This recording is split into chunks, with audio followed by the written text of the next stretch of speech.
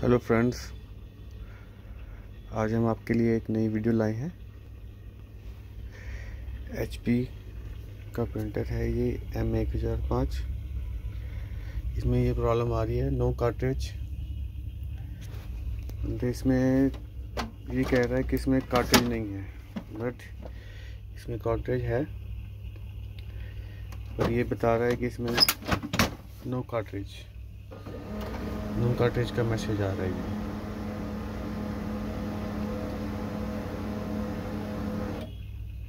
ये देखिए, चलो मैं इसको दिखाता हूँ ये कि आप कैसे ठीक होगा। ये इसकी बैक साइड से ये दोनों नट खोलने हैं।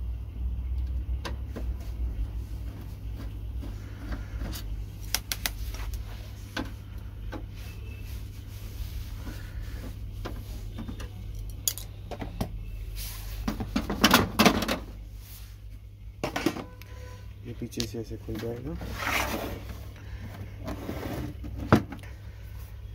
ये देखिए,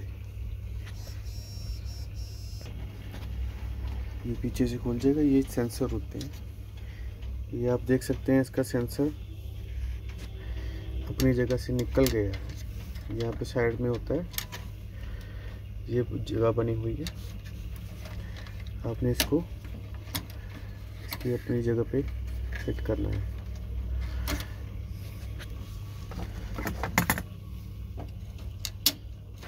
निकला हुआ है ना, इसको बस अपनी जगह पे लगा के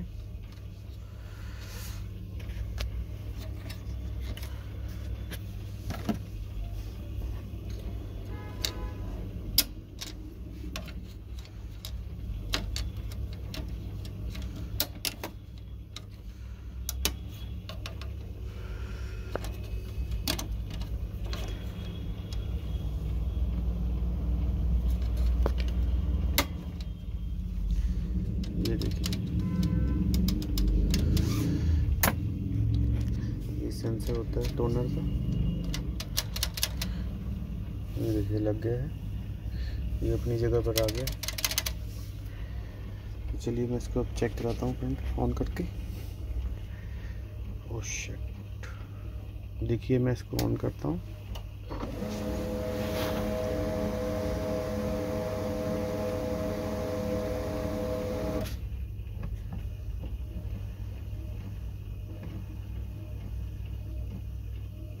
ये रेडी हो गया। तो हम इसका प्रिंट निकाल के देखते हैं। मैं इसका टेस्ट पेज निकाल के देखूंगा।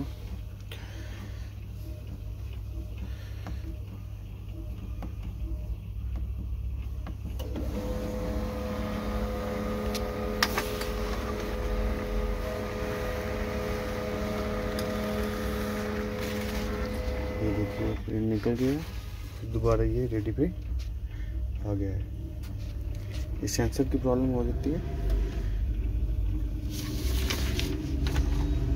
ये प्रॉब्लम तब आती है जब हम ये जो कार्ट्रिज है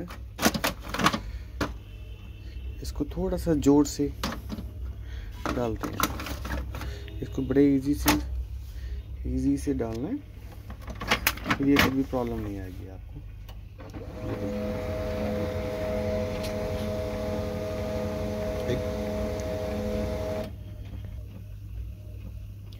ठीक है फ्रेंड्स,